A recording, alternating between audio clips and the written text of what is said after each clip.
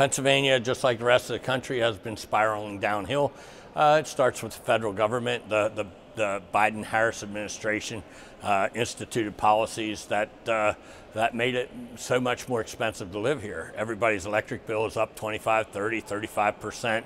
Our grocery bill is outrageous. Price of eggs, it just costs more to put food on the table. The cost of houses themselves are up. It's generally speaking somewhere a little over $1,000 a month more for a family to survive today than it was just a couple years ago. Now, did wages go up that $1,000 a month? No, absolutely positively not. Everybody's wages went up, but inflation increased faster than the wages. So to answer your question, it's a simple answer: no.